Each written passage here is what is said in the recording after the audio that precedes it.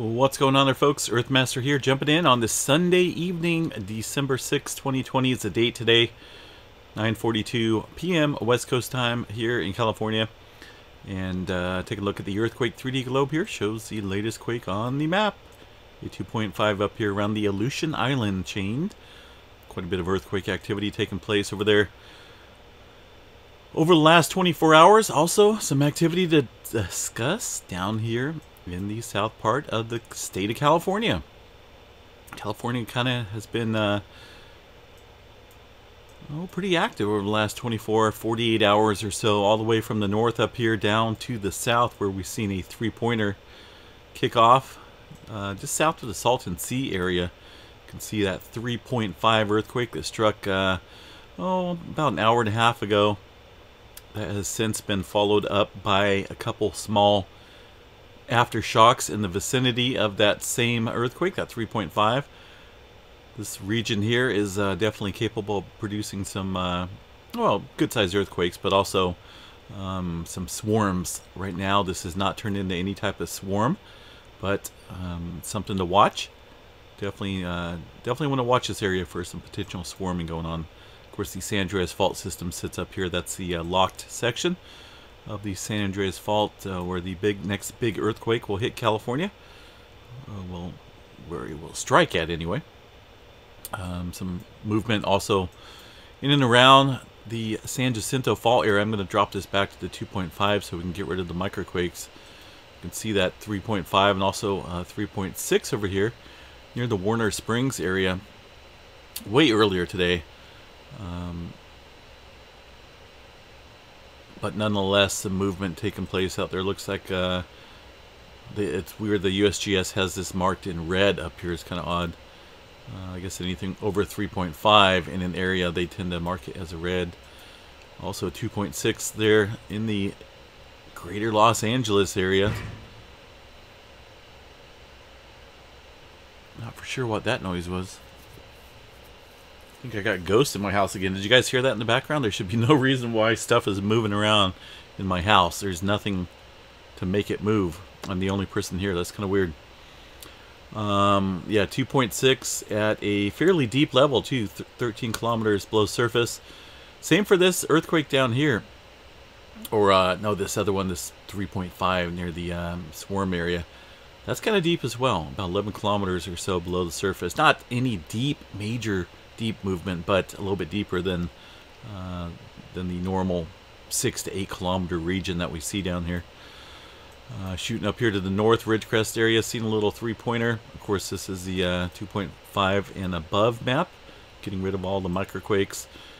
4.4 earthquake there near the Lakeport area. Pretty sure that was wasn't that there from last night? I can't remember. It's been a long, fun day. But definitely some movement out here, folks. We'll go back to over here and take a look. Nevada. Still seeing some earthquake activity out there in the desert. But just kind of watching this area down south here, folks. The latest quake here.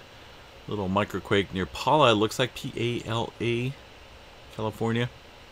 Just this region down here is seeing some interesting movement. And we got to watch for potential swarming here near the Salton Sea, which could potentially trigger a larger earthquake there on the San Andreas Fault. We still got a couple weeks left in 2020, and what a better way to finish off 2020 than a major earthquake along the San Andreas Fault, right? I said it earlier in the middle of this year. I still firmly believe there's a good chance that we could see that happen. Northern California, not a whole lot of movement. No movement at Mount Shasta or Mount Lassen to report, and including up here in Mount Rainier, Mount St. Helens. Volcanoes through the Cascades are relatively quiet, with no earthquake activity to report in that region. The USGS reporting some quakes there around the West Yellowstone area, or the Yellowstone National Park area near Yellowstone Lake, and just a couple small quakes there. The active Yellowstone seismograph overview is still not working, so I have to go over to the University of Utah to check out specific live seismograph stations there in the area. And we'll go ahead and check that out real quick here. See if this one's keyed up. Yeah, there we go. So a couple, looks as though potentially we're starting to see a little bit of swarming going on there. Each, oh, I forgot when I do that. Whenever I open up the seismograph there, it does not want to show it on your guys' side. So let's pop that back up here, and so you guys can see it. There we go. Here's the overview there at Yellowstone, just over Yellowstone Lake. And that's showing some microquake activity there. Also looks like, wow, yeah, it looks like that 2.5, 2.7 that struck in the area as well. Over the last couple hours, calmed down, but not completely. You can see all these little spikes of quake there, indicating earthquake activity. As far as the Trimber map goes today, not a whole lot. We're looking at about 58 epicenters. Last night was about 90. It's a little bit of diminishing activity, but that does not mean any type of earthquake threat is over. I've always seen this could go either way. If we start seeing a whole lot of tremor, that's an obvious pressure of, or obvious indication of you know, some deep movement out there along the Cascadia subduction zone, which further could add stress onto the lock section up here off the coast. But also, whenever we see activity completely stop, there's also that possibility of where everything's just you know, so cluttered or so jammed up, where the slippage, the earthquake tremor, not earthquake tremor, but the tremor downstream of the Cascadia subduction zone is kind of locked as well. And that's when we could potentially see larger, or not larger, but definitely earthquake activity in the deep range along the Cascadia subduction zone, which it's been a while since we've seen those, but they do happen out here. They don't cause a lot of damage just because of the depth of the earthquakes, but they can be somewhat large, not as large as the big ones off the Cascadia locked section, but we can definitely see some larger ones, but at a pretty deep level. As far as the rest of the globe goes, folks, let's go ahead and check that out real quick. Latest quake looks like a 5.4 out there in Fiji. Still relatively quiet here, as we mentioned last night. We haven't seen a whole lot of major movement along the Pacific Ring of Fire here in the west. You know, obviously an uptick of smaller, moderate-sized earthquakes here around the Fiji Islands area. You look at that 5.4 and take a look over here at the depth. That's a majorly deep movement earthquake there. 621 kilometers, folks. Woohoo! That is some deep movement. I'm talking deep.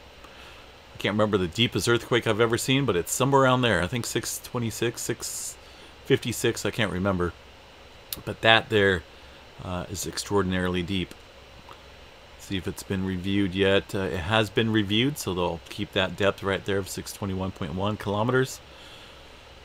And from there, what do we expect? Well, with the magnitude there, 5.4 in the depth, I'm sure we're going to see now an increase in activity up here to the north.